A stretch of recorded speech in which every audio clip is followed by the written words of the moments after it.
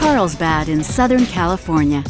It's become a mecca for researchers and pioneers in advanced technology, and one of those pioneering firms is riding high on a wave of success.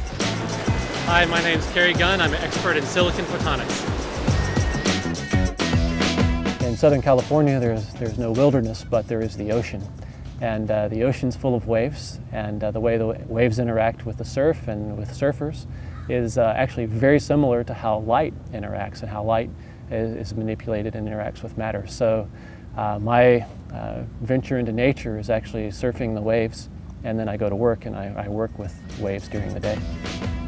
It was in 2001 that Cary Gunn, together with other renowned researchers, founded the Luxtera company, today a world leader in silicon photonics. Some of the best things come in very small packages. This is a silicon chip that's got in at Luxtera's technology, which we call CMOS Photonics. And if you look at the small die right in the center, that's actually a piece of silicon that comes off of a wafer that's made in a CMOS foundry like Intel or IBM could make. This one happens to be made at Freescale. And inside of that chip, there's all of the standard electronics and transistors that you get in a normal microprocessor or a normal circuit. But in addition to all of that, we've put in optical functionality as well. So we can take light from a laser and we can modulate it, we can split it, we can receive it. We have photodetectors, and that allows us to build complete optical transceivers down inside the chip along with all the electronics. Up to now, a typical chip has been able to reach 10 gigabits per second.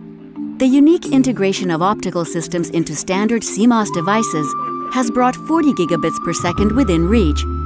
And these chips are simple and economical to make.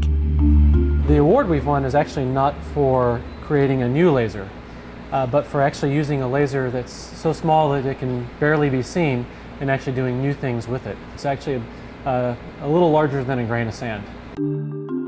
Think small is the motto here. Smaller, faster, and more economical.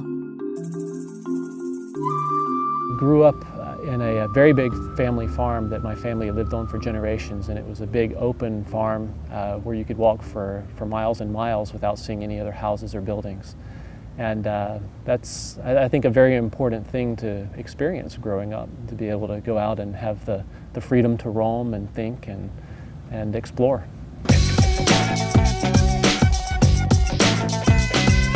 So this is the copper cable that's the industry standard today. It's called a CX4 cable, and it's used in big data centers to connect computers together.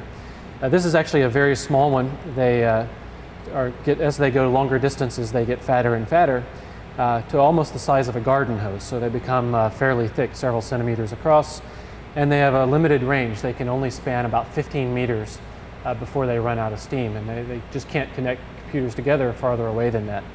And by using laser light for communications, one of the key advantages is the ability to go to very long distances. So this is a spool of fiber with the Luxtera transceivers on either end, and this is actually a 300-meter spool of fiber. And this is nowhere close to reaching the limits of what we can go as far as reach.